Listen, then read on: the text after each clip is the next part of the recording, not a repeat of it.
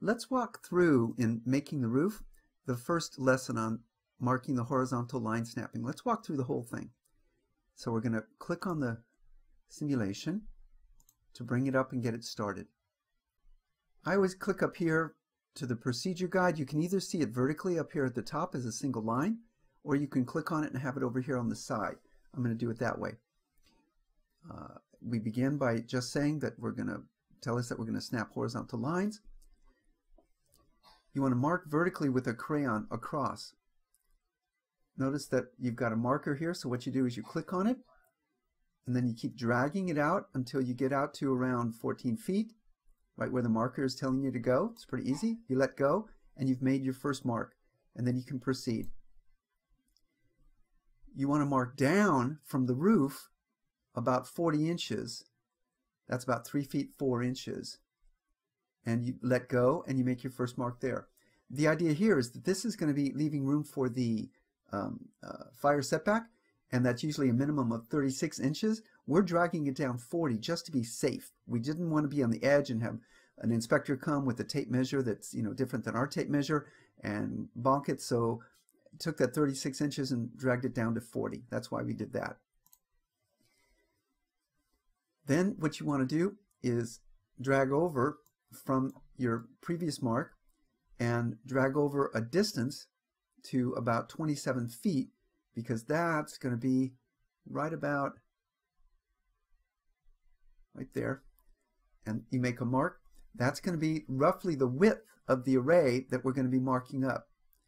It's a little bit more. We're going to tighten that up later, but right now we just wanted to go over to the other extreme side.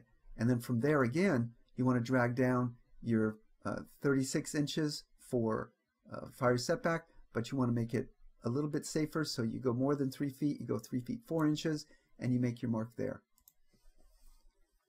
Then you bring out the snapping tool. So what you do is you click on the tool icon here to bring up any tools that are called for. I click on it, and lo and behold, it brings up a line snapping tool. You don't have to get dirty. The chalk doesn't get in your hands in the sim. It's pretty cool. So you bring it up here to the place where you want to snap your line, and you click and snap the line. And then to put the tool away, you click on the tool as well.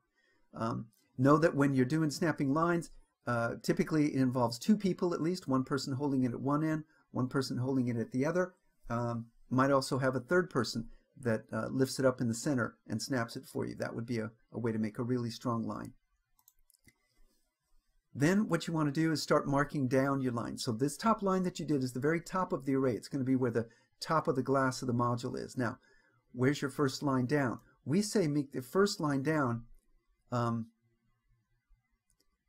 12 inches, so that's 1 foot.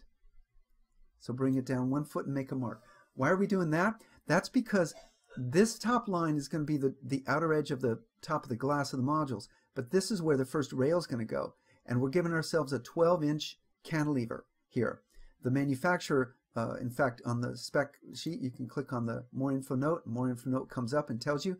The manufacturer in this case told us that they want it no closer than 9.4 inches and no further than 16.5 inches. So we picked 12 inches as being a safe cantilever distance from the edge of the glass to where the first rail is going to be. And that's why we're choosing this 12-inch distance here. We're going to proceed over, go to the other side as well, and drag that down 12 inches. Make that second mark as well. Then we're going to once again be prompted to bring up the snapping tool, bring it up, click on the line, and snap our line. And then click on the tool again to make the tool go away. So now we've made our first line that's going to show where our top rail is going to go. Now we start coming down. So we drag down here 3 feet 4 inches, or about 42 inches, right to there. The reason we're doing that is because that's the separation of the module from the top rail to the bottom rail. And we're going to leave 12 inches cantilever there.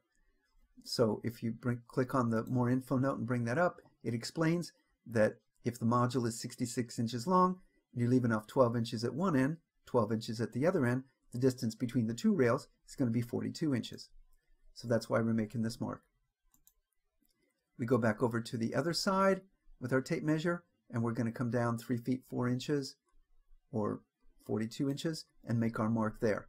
And then proceeding again, we click on the tool to bring up the snapping tool. Again, your hands are staying nice and clean because you're in the sim. You click on the location, and then click on the tool icon to put it away, and you've snapped your next line. So now you have your top line of the edge of the glass, your first rail, and your second rail. So now you want to mark your third rail. Well, what's that going to be? Well, that's a separation of about 25 inches. So we bring this down to 2 feet and 1 inch and let go. And why is that? I can always click on the more info icon here to find out more information. And that is because we want 12 inches from the last rail to the edge of the module. Then we're going to leave about 1 inch of separation between the two module rows, and then 12 more inches. That's what gives us our 12, 24, 25 inches of separation there. I click next. I do the same thing on the other side, going back and forth across the array. So I come down here to my 2 feet 1 inch. Click there. Proceed to my next step, which means bring up my snapping tool, snap my line, click on the tool, and there I've made my rail. So now this is going to be the top rail of my second row of modules. I'm going to proceed. I'm going to drag down here. What's the distance it's going to be? It's that separation within the module glass. So that's 3 feet 4 inches or 42 inches again. I let go. Come on over here. Same thing. Drag down. Same thing. I want to do 3 feet 4 inches. Drag that down. Because I've got the same distance there. I've got the same distance there. Then I'm going to come over here and snap my line, and click and snap my line like that. Now I got one more step to go, which is to mark the outer edge of my glass. So that's going to be 12 inches down. Remember, I'm going 12 inches or 1 foot, and I'm going to click over here, bring that down 12 inches or roughly 1 foot. There, draw my line, and then click on my snapping tool, bring up my snapping tool, click it right on my line there, click on my tool away, and now I've made my line. So basically I have the top of my glass here, my first rail, my second rail for my top row of modules, my first rail and my second rail for my second row of modules, and then the bottom edge of where the glass is going to be. Click on next, and it says basically congratulations, I've put in all my lines, and you can drag around here and see that there you go. There's what the array is going to look like. Good job.